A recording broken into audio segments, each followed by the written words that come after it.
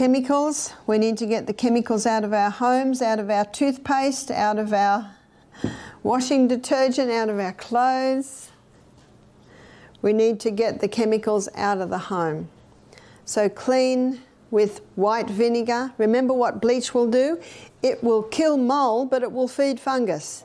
And putting bleach on mold, you create one of the most toxic combinations on the planet. So clean areas with white vinegar, also sodium bicarbonate.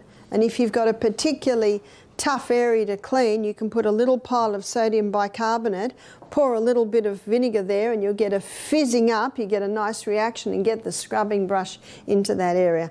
I think most people are well aware, you clean every week.